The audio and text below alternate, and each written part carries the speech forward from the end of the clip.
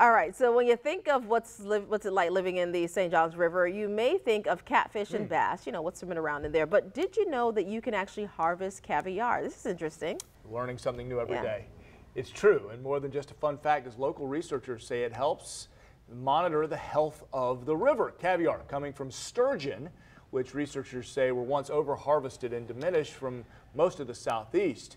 And since sturgeon can live up to 30 years, take a long time for them to be old enough to actually produce eggs. Now, if you want to have sturgeon caviar, you have to kill the mother sturgeon to harvest the eggs. But a police officer recently discovered a sturgeon on shore, making researchers like Dr. White with JU say there is a sign they're heading in the right direction to save the species.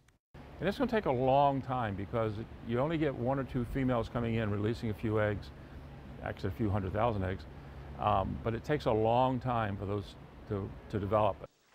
Quentin White there, he adds the best way to protect animals like the endangered sturgeon are by keeping the river clean, and if you fish, best thing to do is catch and release.